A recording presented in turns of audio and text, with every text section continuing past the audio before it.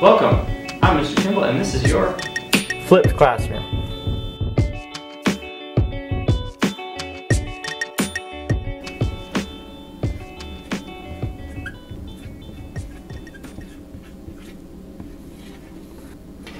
Hi, I'm Mr. Kimball. Welcome to Physics. Today we're going to go through the disclosure, and there's going to be a quiz at the end of this, so make sure you take some notes and pay attention. If you need to, you can always stop, rewind, and review the material. Make sure you get 100% on that disclosure. That's going to substitute the typical signature that we send home. Okay? So I'm going to start out, we're going to talk about what physics is. So physics is going to be the study of motion, forces. We'll talk about light, some energy. We'll get to gravity, and we'll do some other things like that. Lots of graphing. We'll use advanced algebra skills and some trig. So if you're not up on the math, typically we say you have to have been through secondary math 2, and then you can take secondary math 3 concurrently, which you'll do much better if you've also had secondary math 3. This is not a math class, and so the expectation is that you understand how to manipulate formulas and solve for variables on your own. I will help you along the way, but by and large you should already know most of those skills. We're going to go over some expectations. Lots of graphing. You're going to take a lot of class notes. Most of your videos are going to be done at home, and so you'll have the expectation to take video notes and then a follow-up, kind of like a reading quiz almost, about the video. Make sure you understand the content before we move on to our classroom experience, where we'll do labs, additional practice, and help. You're going to need several items for this class. I'll go ahead and write them down. Alright, so you're going to need a graphing calculator. You're also going to need a 6-inch. That usually works best. That's going to be very helpful for us as we measure angles, and you can also use this as a straight edge kind of digital device. If you are currently in a position where you're fighting for Wi-Fi in your family, or you fight for computer use, you need to talk to the school where we can check you out a computer and arrange for some classroom time or school time at the end of the day to fulfill those digital needs. You're going to need a notebook. These are the notebooks right here that we typically use. It's called a composition notebook. This one's 100 sheets or 200 pages. It doesn't matter. This is college ruled with the lines. You can get the ones with the graph paper, which I would suggest that we'll do a lot of graphing and table making. That usually makes life easier for you. But one thing that we do ask is that you have a sewn notebook. Now these pages can't be torn out, which is very helpful. We're going to use these a lot. And the spiral notebooks, or with the ones with the top flight perforated edges, they don't seem to last very long. These are 50 cents right now at Walmart. Go out and get one, get two. They're pretty useful, but you need one of these at home, and you bring the same one to class every single day. So that's going to be very important. Success. And you're going to find out that I can't spell. So I think that's how you spell that. Number one, right? You need to have the materials with you every day. You need to be organized. Now that looks like different things to different people, but I would suggest you use your planner. Okay? Very, very important to use your planner, or a calendar of some kind, an app on your phone, something to keep track of due dates, projects, when things are due, that sort of stuff. Okay? A lot going on in your lives. You need a planner to be successful in this class. Communication. Communication, communication, communication, communication. I write that 18 times. Communication is extremely important, especially with the circumstances that we are running into this year. Now, the attendance policy is basically going to get thrown out the window. Okay? A lot of things are going to come up this year. COVID-19 is a big problem. You may never get sick. Hopefully you never get sick. But chances are you're going to run into a vacation time. Somebody in your family is going to have an issue. And you're going to have to communicate ahead of time or during questions, problems, other things that come up.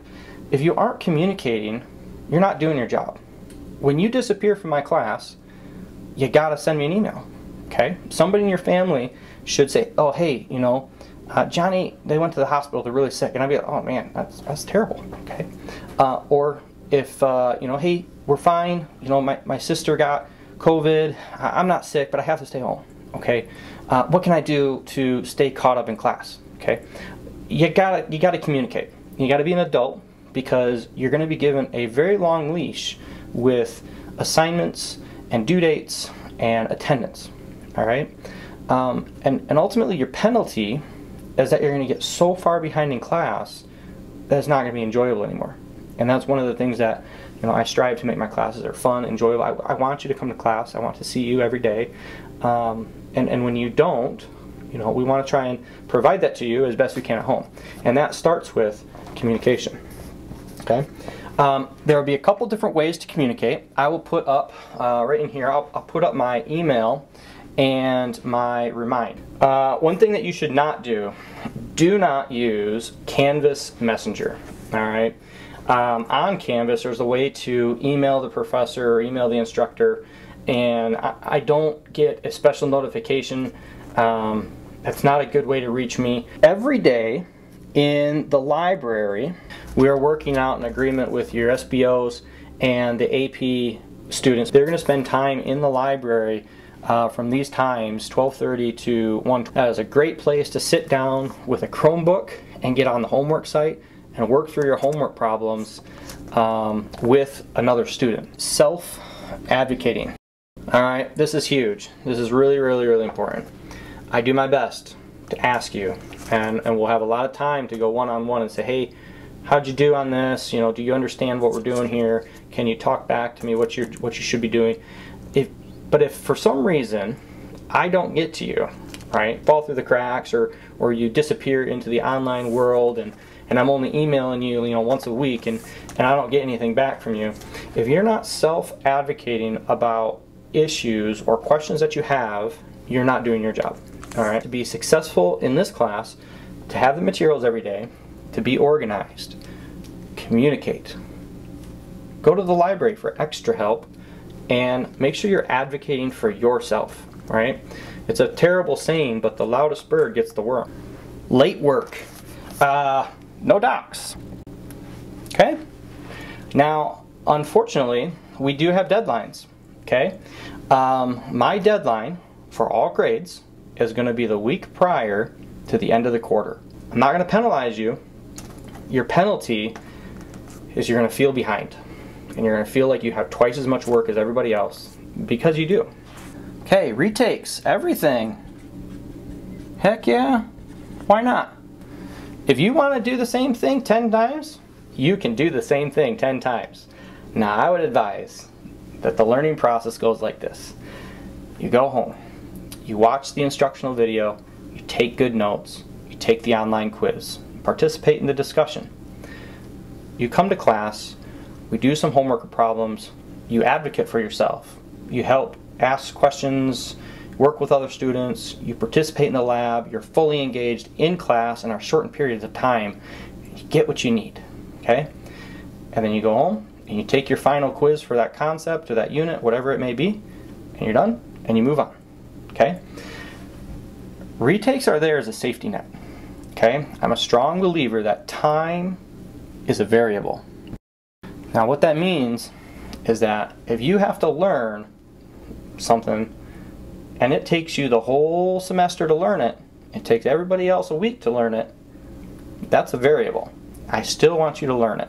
If it takes you 3 weeks, takes everybody else 4 weeks, great, you're ahead of the curve. So time being a variable allows you the opportunity to ebb and flow in your instruction, in your learning. It gives you time for your brain to accept what we're talking about and to really understand it. All right? For some people, that means that you're going to spend a lot more time in this class than any other class you have. Physics is just like that. Some people, it takes a while for it to click. But late work, retakes, we should probably talk about grades. There you go. It's a fairly non-traditional grading method. I don't do pluses and minuses. And yeah, of course we'll round. If you get anything above an 80, right, you know enough to be successful in college. So here's the GPA grading scale. Okay, right here is the grading percentages. Should be 70% assessments and 30% homework. And so things that fall into the assessment category are really only going to be tests and quizzes. And everything else is going to be called homework. And I use this term loosely. It's practice is what this is. This is practice. Okay, so things like papers, projects, any research you do, labs, are the rules. All right, don't have a whole lot of rules. Okay, be respectful to the teaching and learning process. Fully participate in all online activities. There's going to be a bunch of them.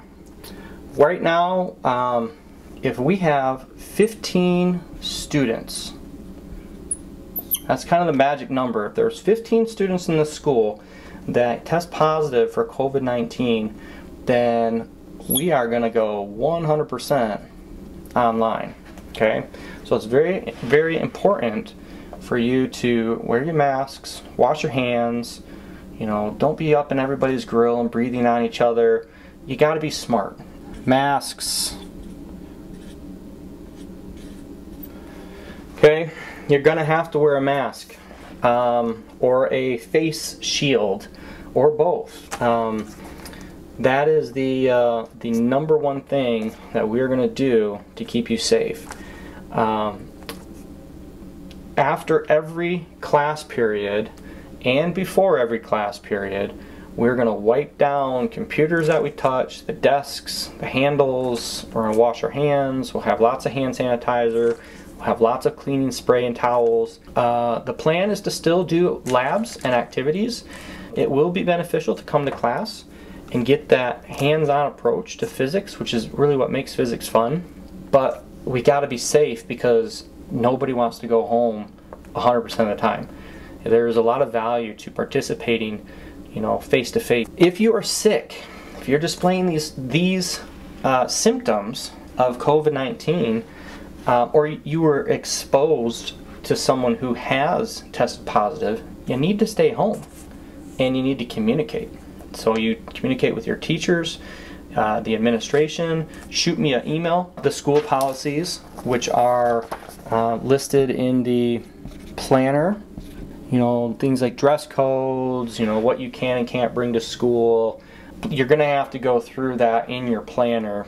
And then once you go through that, you can get back online, take my disclosure quiz, and that'll be our suffice as our signature, as our parent signature. Really excited to have you in class. Most important thing is for you to be safe, for you to come, and we'll learn together.